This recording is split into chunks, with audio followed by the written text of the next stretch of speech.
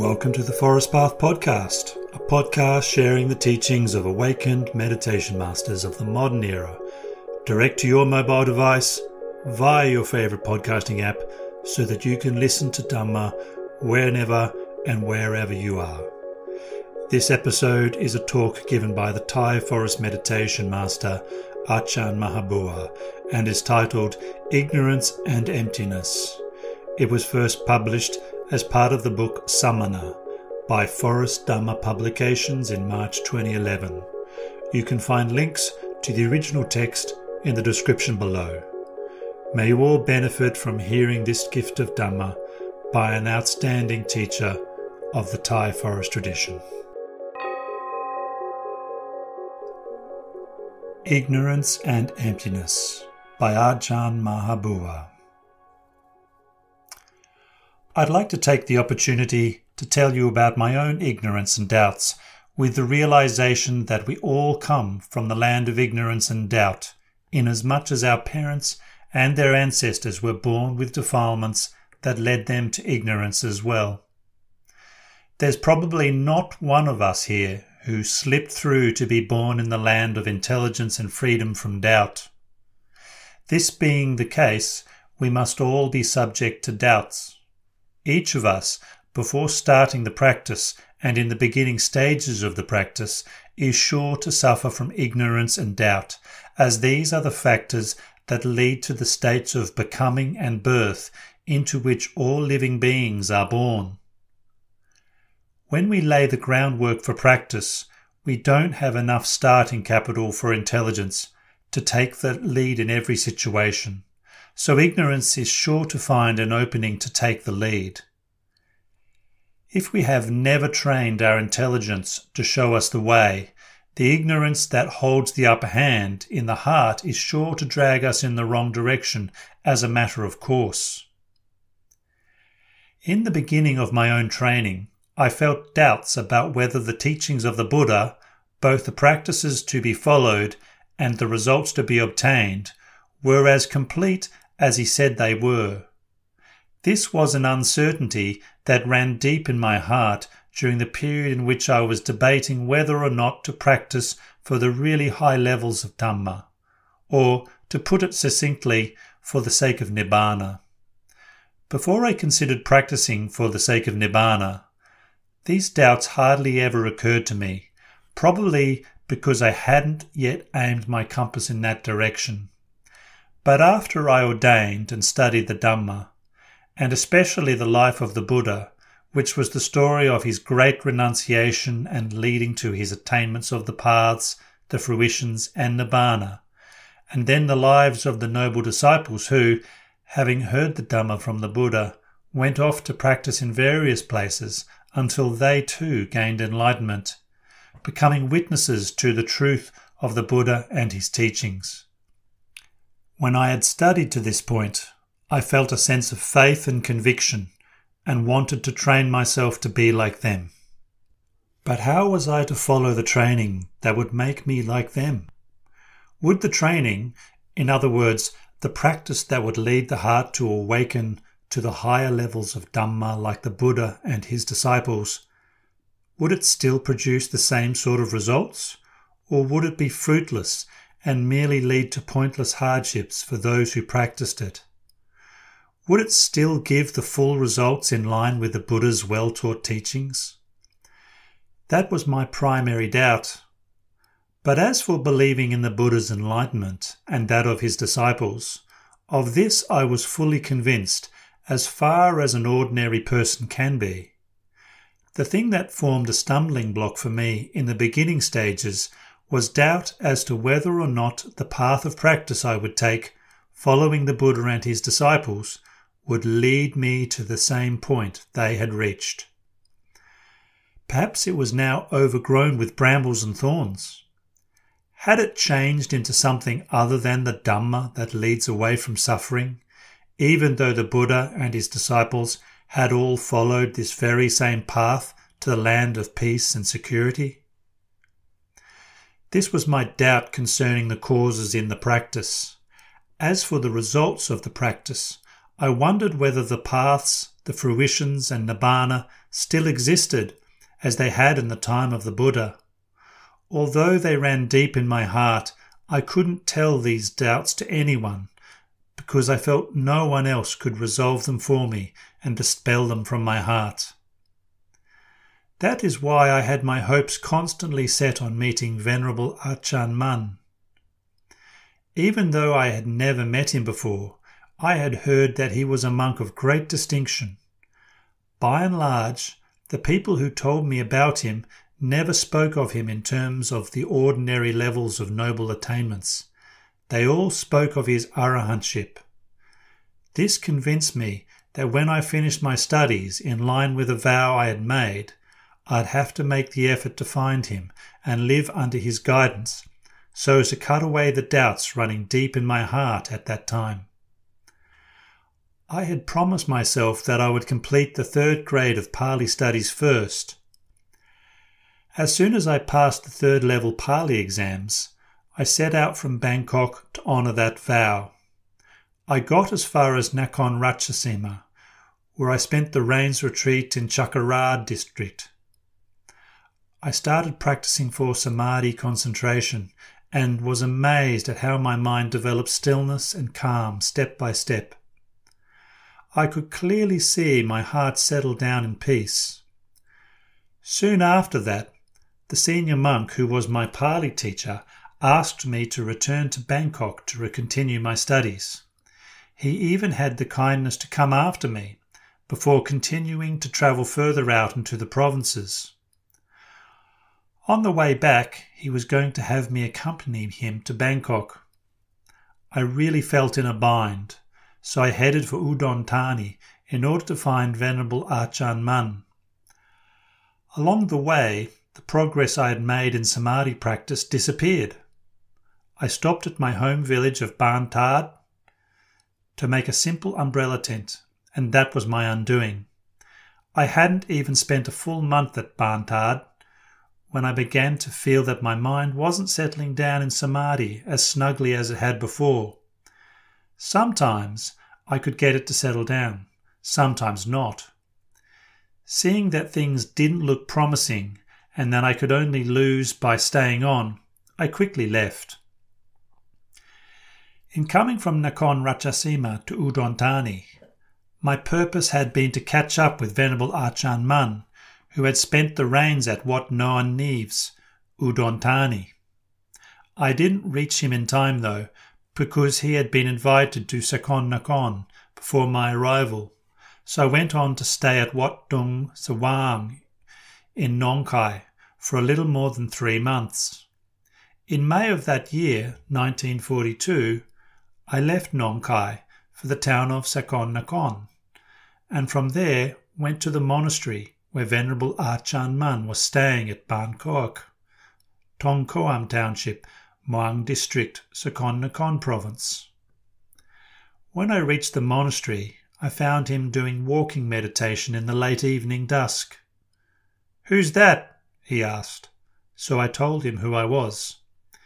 He then left his meditation path and went to the meeting hall. He was staying in a room there in the meeting hall, and he conversed with me, showing a great deal of kindness and compassion for the incredibly ignorant person who had come to seek him out. He gave me a sermon that first evening, the gist of which I'll relate to you as far as I can remember it.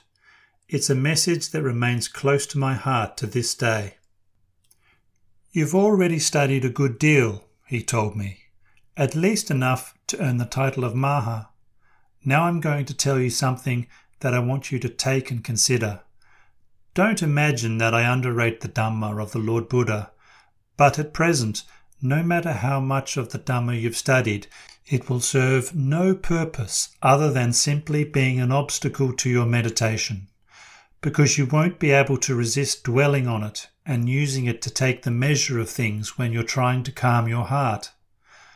So for the sake of developing stillness in your heart, I want you to put away the Dhamma you've studied for the time being.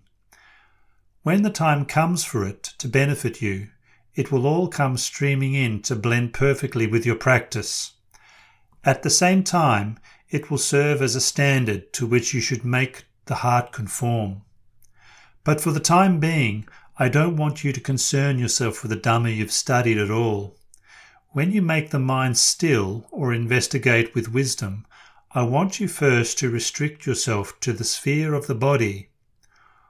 All of the Dhamma in the texts point to the body and the mind, but the mind doesn't yet have any firm evidence, so it can't take the Dhamma learned from the texts and put it to good use. Your mind is fixated on theory in a manner that doesn't truly reflect the way of the Lord Buddha. The Dhamma will be compared with the theory you've memorized, leading you to speculate to the point where you become a person with no solid foundation. I want you to take what I've said and think it over. If you set your mind on the practice without retreating, the day will come when these words of mine will impress themselves on your heart. I felt an immediate sense of faith and conviction in Venerable Ajahn Mun as soon as I saw him face to face that night, both because of my conviction in the Dhamma he was so kind to teach me, and because of the assistance he gave me in letting me stay under his guidance. When staying with him, I felt a sense of contentment hard to describe, but also with a stupidity on my own part hard to describe as well. He himself was very kind, helping me with the Dhamma every time I went to see him. When I first went to stay with Venerable Ajahn Mun, my meditation practice was constantly up and down. For a long time, my heart was reluctant to settle down firmly. The first rains I spent with him was my 9th rains, inasmuch as I had spent my first 7 rains in study, and 1 rains in Nakhon Ratchasima after starting to practice.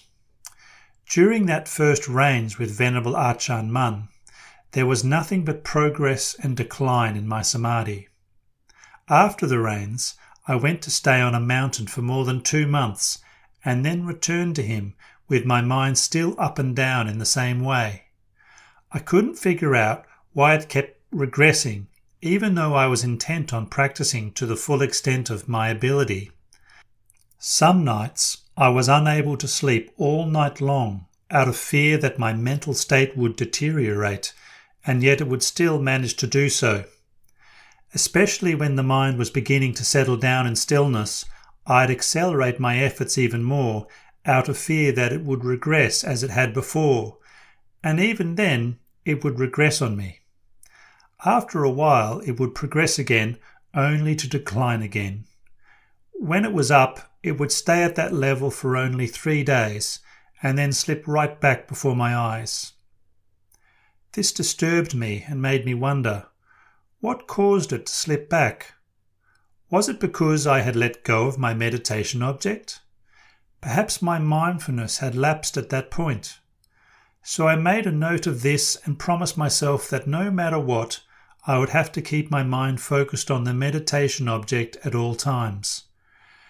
Regardless of where I went and regardless of whether I was in or out of samadhi, even when I was sweeping the monastery compound or doing any of my chores, I would not allow my mind to slip away from Buddho, the word I like to repeat as my meditation object. Even when the mind settled down into stillness, as long as I could continue to think of the meditation word Buddho, I wouldn't let go of it. If the mind was going to regress in any way, this was where I would know it. Having taken note of this point and made my promise, I started repeating the word Buddho. While I was repeating it, the mind settled down quickly, much more quickly than it had before. It would drop the meditation word only when it had settled snugly into stillness.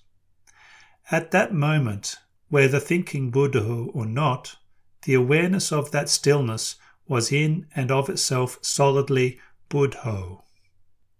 At the point where the mind formed no thoughts at all, the repetition of Buddho would stop. As soon as the mind made a move to withdraw, in other words, as soon as it rippled slightly, I'd immediately start pumping the meditation word back in again as a means of keeping the mind in place. I abandoned my concern for the progress or decline of the mind. No matter what, I wasn't willing to let go of my meditation word. I felt no more concern for how the mind might fluctuate. I simply forced it to be conscious of Buddho. I became aware of my progress only in terms of the heart that had Buddho in charge. That's how I would know. That's the one spot where I'd place my confidence.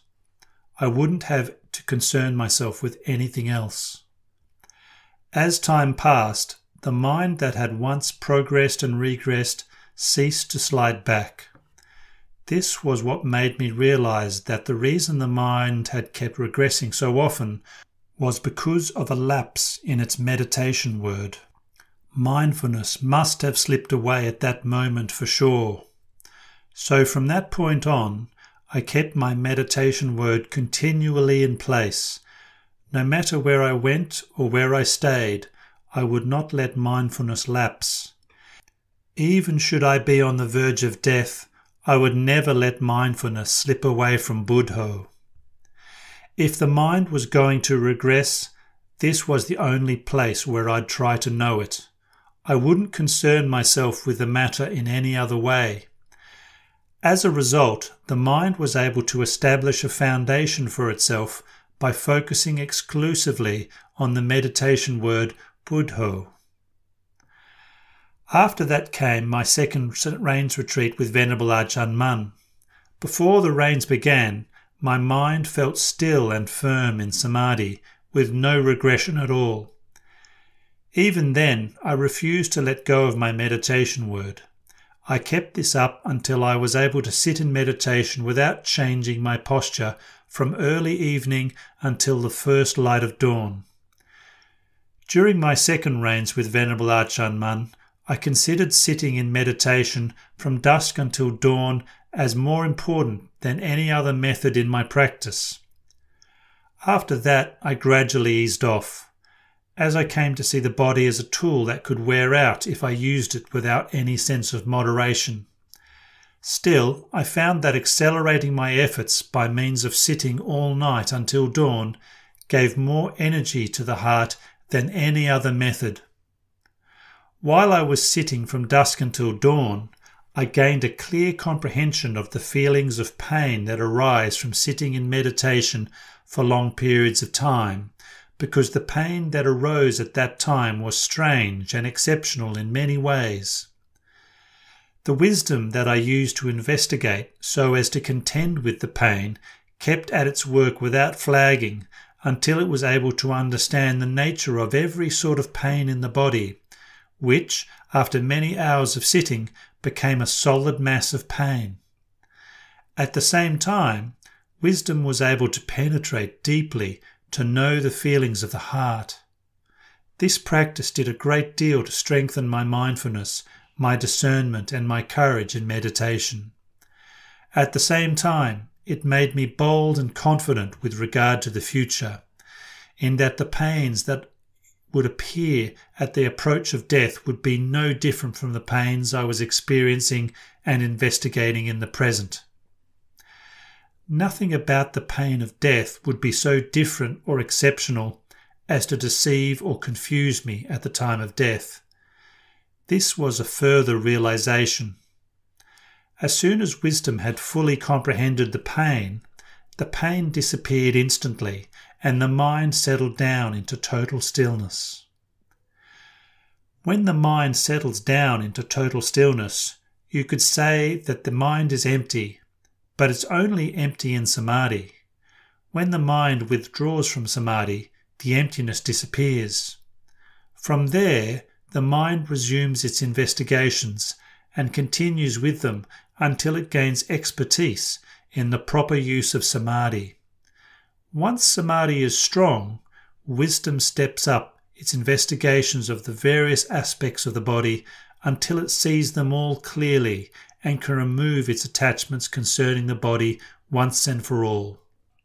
At that point, the mind begins to be progressively more empty, but it doesn't yet display a complete emptiness. As long as it hasn't gained total proficiency, images will still appear within it as mental pictures. Images within the heart then begin to fade day by day until finally they are gone.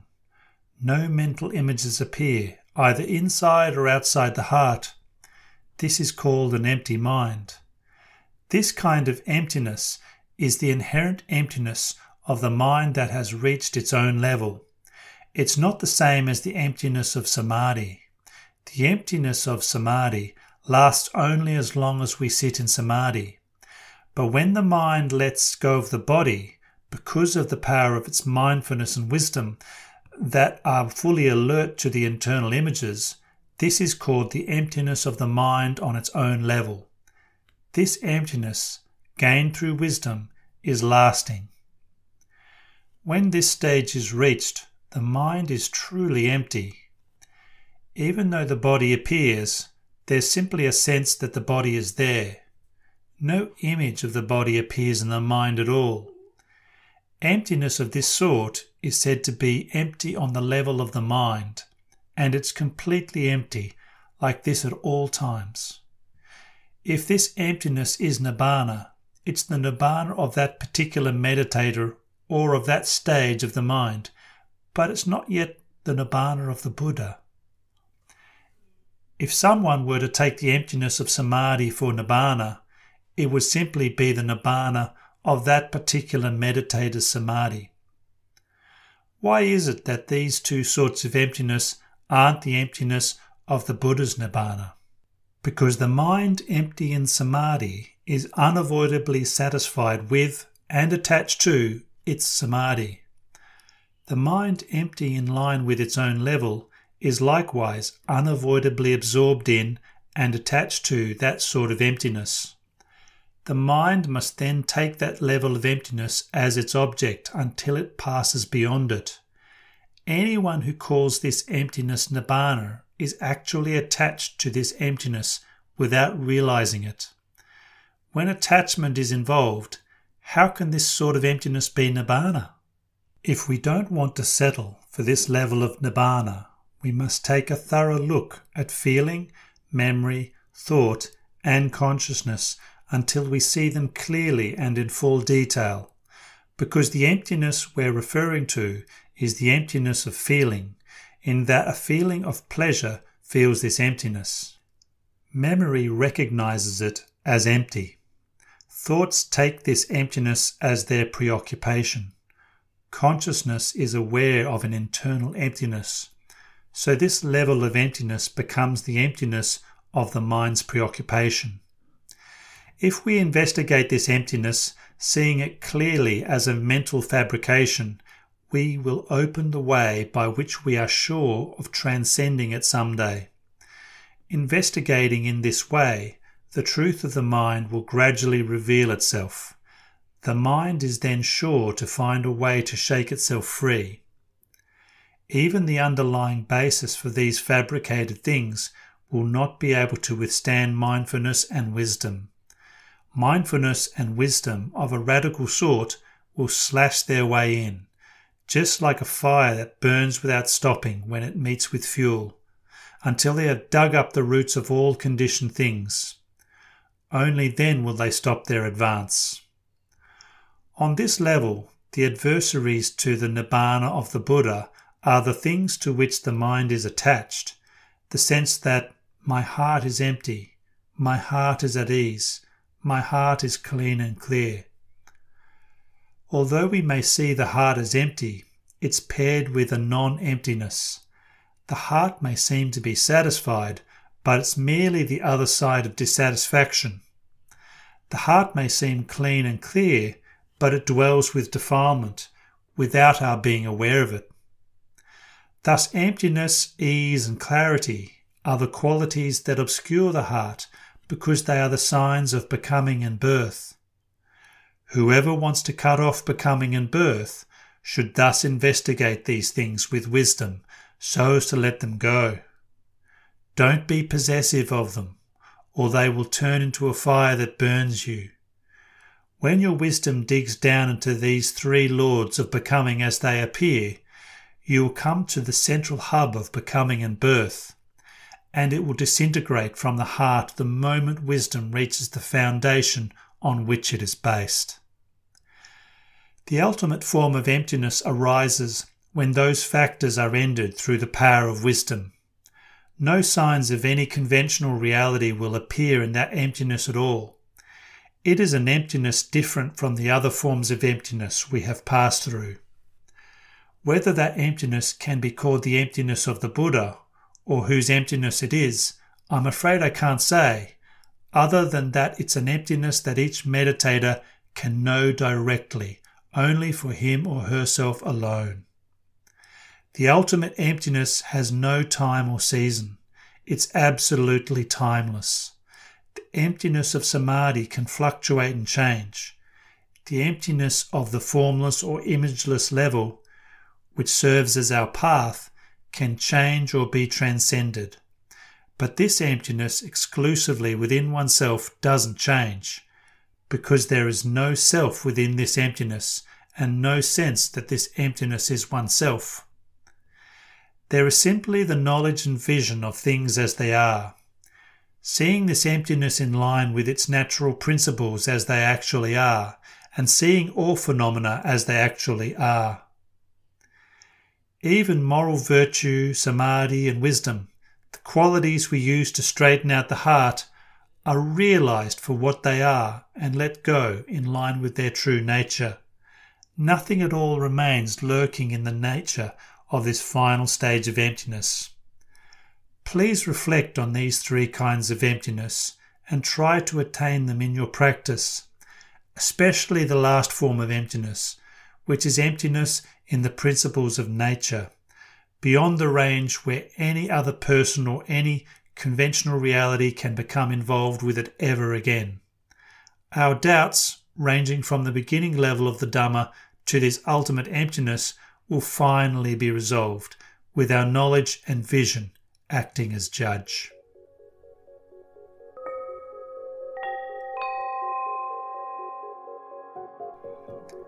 That concludes the Dhamma teaching, Ignorance and Emptiness, by the Venerable Ajahn Maha Boowa.